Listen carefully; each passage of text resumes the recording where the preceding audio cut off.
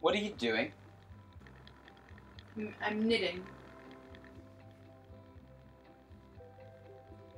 Okay, but how do you play? You don't really... It's not really playing. But what's it for? The TV's not even on. I'm knitting. I'm not playing a video game. I'm making a Kirby blanket. See? Pixels. Wait. Kirby? Knitting?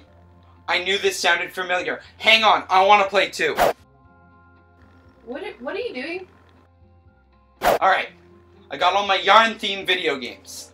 Little Big Planet, Kirby's Epic Yarn, Yoshi's Woolly World, Unravel, and Bloodborne.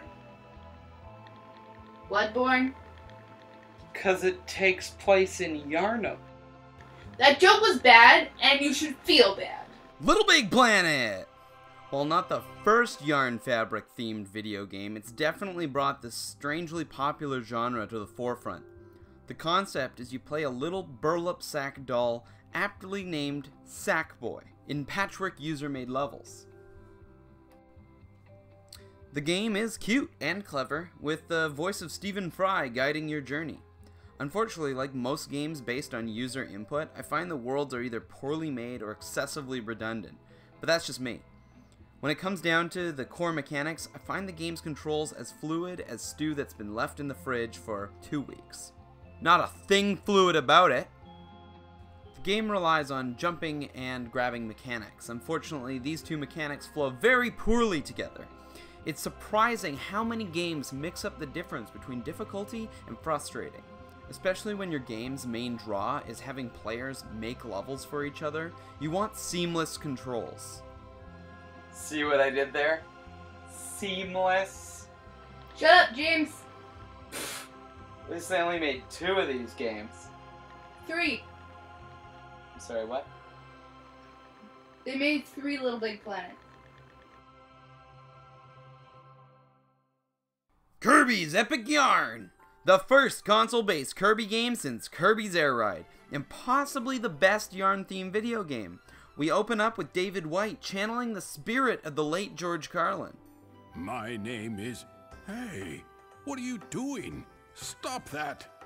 Warped into a world of yarn, turned into wool, and recruited by Prince Fluff, it's up to Kirby to save Patchland. But Kirby wasn't always the hero to save Patchland. The Good Feel Company sought out to create a feel-good game. The original concept of a yarn-based platformer was accepted by Nintendo, and a playable prototype was ready in only 3 months. The game Fluff of Yarn starred none other than Prince Fluff himself, until summer 2009, when Nintendo asked, why not Kirby? Whoa! Hold on, Nintendo. Douche move. You got a little development company working on an original concept, and you swoop in, sink your greedy little talons into it. Doesn't that sound a little Star Fox Adventure-y? Remember how well that worked out?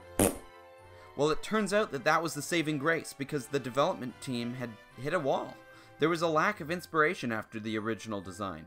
In an interview with the late Satoru Iwata, the director of Kirby's Epic Yarn, Kentaro Sei, said, "We'd been lost for so long, it felt like we were teetering on the edge of a cliff, and the project might get cancelled at any time. So every time I got a call from Matsumiya-san, I was like, ugh. But then we got the suggestion to use Kirby, and I thought, we just got a new extension on life." And thus, Kirby's Epic Yarn. The game is charming, calming, and relaxing. It uses actual scanned textiles for the art, which creates an incredibly beautiful aesthetic. There are no lives, no deaths, and no game overs, so people of all ages can enjoy this game without frustration. So it's for kids and casuals, not real gamers. Well, besides that being a completely elitist statement, it's also wrong. There are many elements that cater to the casual audience, like collecting beads and patches to decorate your house, But each level has a medal system, and getting gold in every level is where the real challenge lies. Cause a completionist can't have anything less than gold on every level, and gold in the latter levels is no easy feat. Something to note is that the early levels are completely new. It's a Kirby game where the first world isn't green greens, and your first boss isn't wispy woods. But fear not, nostalgia hounds, this game saves the memory lane levels for last, making them the real challenges. It's a rare treat to experience nostalgia in a completely different way than the typical rehash. But there's no copyability, so it's not a real Kirby game. Well, yeah, some might lament. But for me, that brings me back. That brings me back to childhood vacations. Cramped in the back of a car, trying to fit my childlike hands around the brick of a giant Game Boy, angling it to try and catch the light just right so I can play the original Kirby's Dream Land. No copy abilities, just straightforward gameplay. Accessible, creative, and beautiful, Kirby's Epic Yarn nails down a feel-good game in one of the best Kirby titles I've ever played. Yoshi's Woolly World! Good Feel is back with a new yarn-themed game. Couldn't get enough of it, eh guys? Playing this game brings a flood of memories back of Yoshi's Island. It was a unique game that broke the mold for platform adventures, and it too had a very unique visual style, but unlike Woolly World, the story doesn't revolve around it. Unfortunately, we can't be trusted to enjoy a yarn style without justifying it, so the story is about yarn Yoshis living in a woolly world, when Kamek shows up and kidnaps almost all of the Yoshis. Now, while the story revolves around yarn, the gameplay does not. Sure, we have fabric-themed puzzles, but they could all exist without the visual style.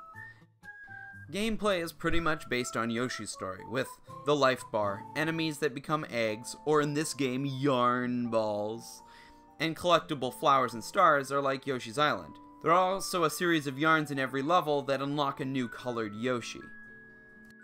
Right off the cuff, there's a lot of fan service in this game. For example, the first world boss is the same boss from Yoshi's Island, with a slight variation to the fight. As nostalgic as this may be, it leads me to believe that this game is more geared to be a fan service to old fans rather than a fresh new adventure for newer or younger players, like the game's aesthetic and simple story originally led me to believe. A game that doesn't know what it is doomed to mediocrity.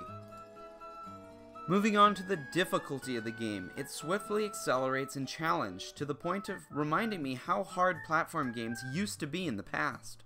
While I love the challenge, it's difficult for less experienced players, like my daughters, to enjoy, which brings back the opinion that this game suffers from an acute case of dissociative identity disorder. Unlike Kirby's Epic Yarn, this game feels confused. While a charming game in its own right, the wool theme is ham-fisted and redundant. There are no real perks for the Woolly World, as no real innovation was made that wasn't possible in a regular Yoshi game. To put it simply, Yoshi's Woolly World was designed to sell. Finally, Unravel. This incredibly beautiful game was made by the Swedish developers Coldwood Interactive and published by EA. The visuals are stunning, and the characters adorable. You take control of this little fella named Yarny.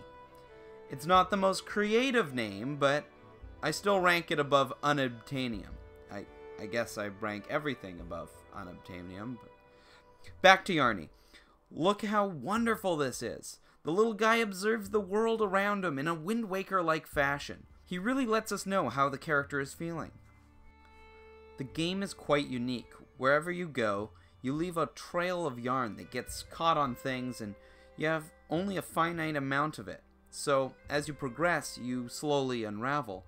Hey, what do you know? That's the name of the game! If Yarny unravels completely, he cannot move further through the level, and must backtrack to find a more direct route, or a bundle of yarn that adds more yarn to Yarny and acts as a checkpoint. The game has a sad, almost tragic feel to it. The story is vague, but it feels like you are exploring the memories of an old woman's childhood. The gameplay reminds me of Little Big Planet. If Little Big Planet got its shit together and tightened its controls to make a fluid, physics-based platformer that's enjoyable to play. Unravel isn't perfect, but it is well built. Sometimes the game has an area that doesn't jive with the flow of the game, like this area, where you glide on the wind and have to avoid branches. It's just so jarringly different from the way the game taught us to play. Fortunately, it's not a big part of the game, and everything else seems pretty natural. All in all, the game is well crafted and visually beautiful. Its major fault for me is captivation. There wasn't a lot in this game that made me want to keep playing. This may be a personal interest, or maybe it's a lack of options within the game. Every puzzle seems to only have one answer, and thus, the game becomes exceedingly linear. This doesn't make it a bad game, as the praise I have for this game outweighs the negative. It's definitely geared to a much more casual experience. So, in conclusion, of the best yarn-themed video games, in order of best to worst, Kirby's Epic Yarn, Unravel, and finally, Yoshi's Woolly World. You forgot about Little Big Planet.